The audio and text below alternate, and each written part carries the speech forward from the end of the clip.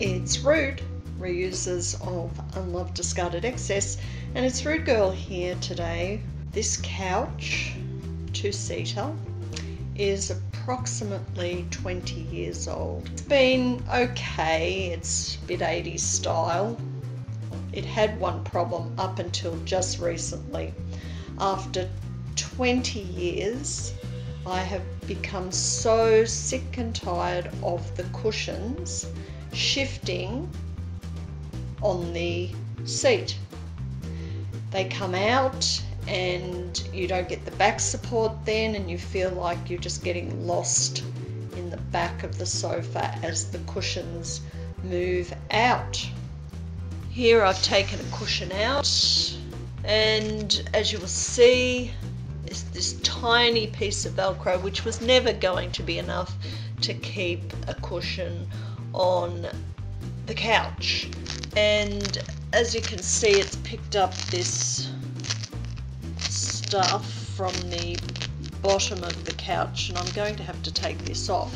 So anyway, we'll just lift that up, and that's what has happened. All this has come away here due to the Velcro. It's all just ripped. I had to think what I was going to do. After 20 years, I must have a lot of patience, because for 20 years I didn't like it, but I put up with it. And then all of a sudden the other day I thought, oh, no more. This is driving me nuts. Fancy that. I thought, what am I going to do? I went onto YouTube and I saw that they're using several methods, but I still didn't like the methods they were using. One of the methods suggested was to use this non-slip matting, and I had already tried that, and what happens is exactly as you see here. The matting rolls up like that under the cushion, so that wasn't going to work. They did suggest a heavier duty floor rug rubber matting, but I'd have to go out and buy that. This, no good, out it went, and I thought, no, that's no good, and I don't want to go and buy anything. So the next best thing was to think how I was going to do it. I went out into Rude Boy's shed and I had a look around thinking I need something that doesn't slip, like some foam rubber, but there was no foam rubber.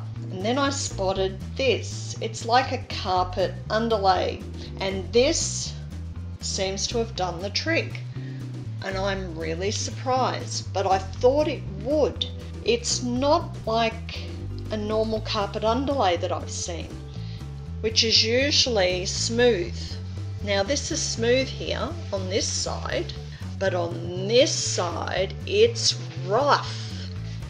Really rough, and a bit feels a bit sticky.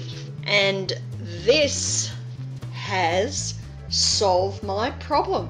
And all I've done is I just placed the piece that I have here, and I placed the cushions on top of this, and they're staying in place. So I don't know where you get this from. Maybe a carpet rug wholesaler, and just remember to get it where it feels really rough and a bit tacky, and it should do the trick.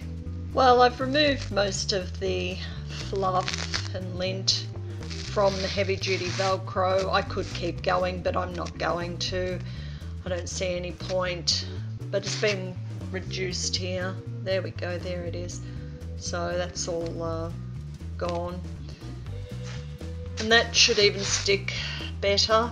So all in all, for well over 20 years old, it's done a really good job. It's just those cushions moving.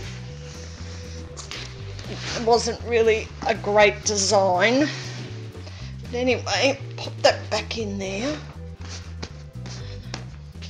And as you can see, I'm pulling at the cushion. Pull, pull, pull. Before they just used to slip out, but now they're not, and I'm giving it a bit of a tug there. Yay! After 20 years No slip cushions. There you go. All for next to nothing. Just had to think, had to slow down, and I guess after 20 years it just had to get to that stage where I had had enough. And the 2 lounge chairs to match the 2-seater sofa or couch have also had the same material placed under the cushions, and as you can see I'm pulling, but I can't.